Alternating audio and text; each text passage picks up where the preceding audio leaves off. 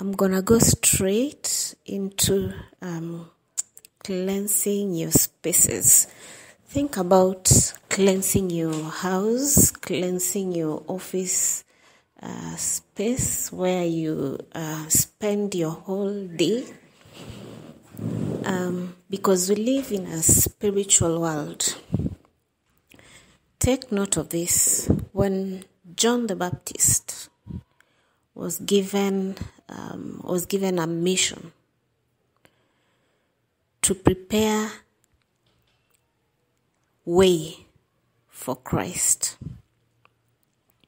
he came baptizing people. Why baptism? The preparation was about cleansing. Cleansing results to spiritual cleanliness that is compatible with the being, with the kingdom of God. For it's written that the kingdom of God is righteousness. The kingdom of God is truth. According to what the Lord taught me, what you're supposed to do, especially in this season, is live right, live godly, live goodly, and live truth. So the cleansing power of water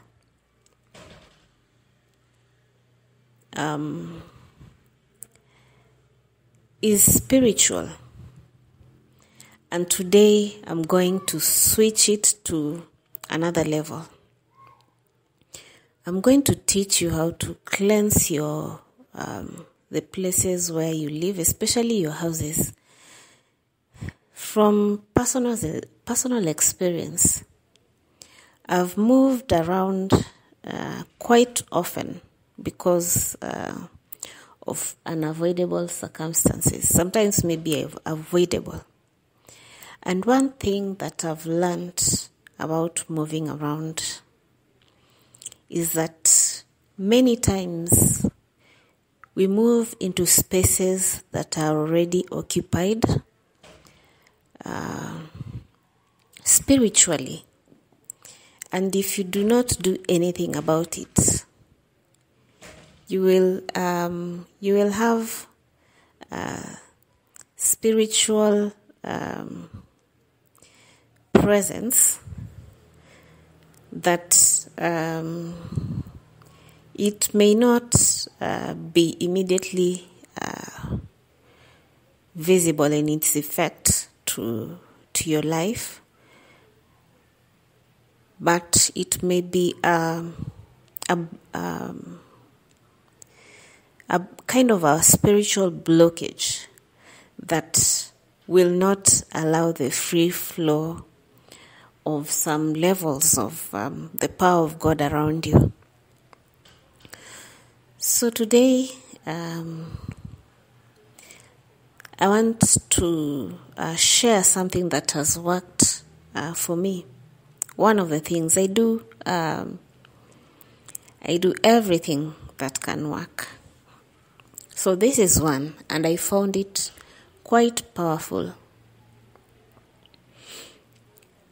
So remember that water, there's a reason why the priests in the temple cleansed themselves with water before going into the presence of God.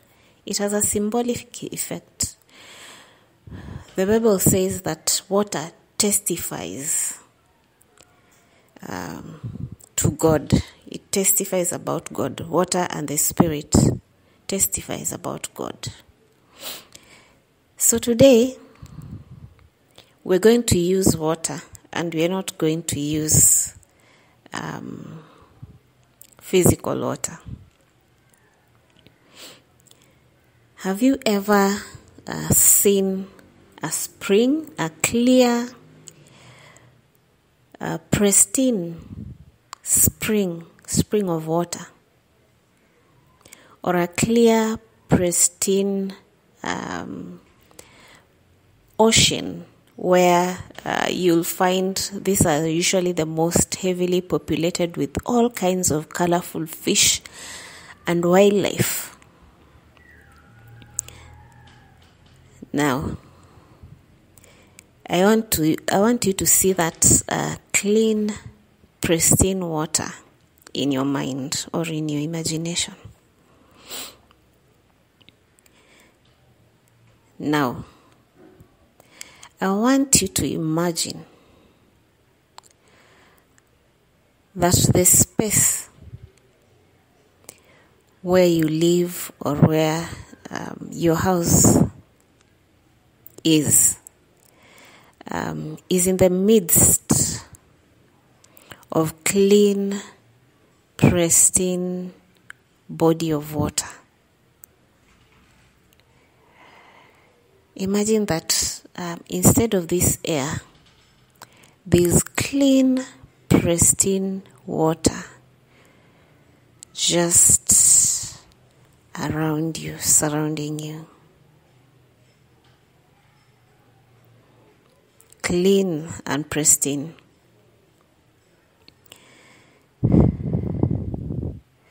Now, as you imagine that, I want you to imagine that water moving into every part of the wall of your house, every nook and cranny. Let it move through it, and as it does that, every spiritual uncleanliness dissipates, disappears, is swallowed up by the cleansing power of the water.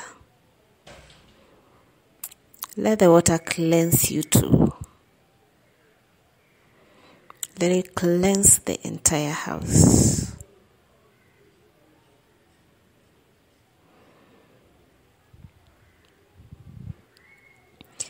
And as you breathe out of yourself, let every uncleanliness